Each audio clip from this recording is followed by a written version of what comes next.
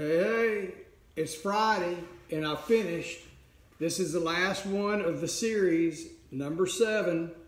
Okay, so I don't like to really end in an even number, so that's why I did this last one. I've been thinking about what to do, and normally I'll find different objects and I'll set them out almost like a puzzle, and I'll let it kind of tell me which way to go. And in this case, it pointed to this. So anyway, this is the last one. If you want to look at all the masks, you can look at my album of masks. And now I'm going to take a break from doing this, and I'll get back to painting. So have a great weekend. Enjoy the mask.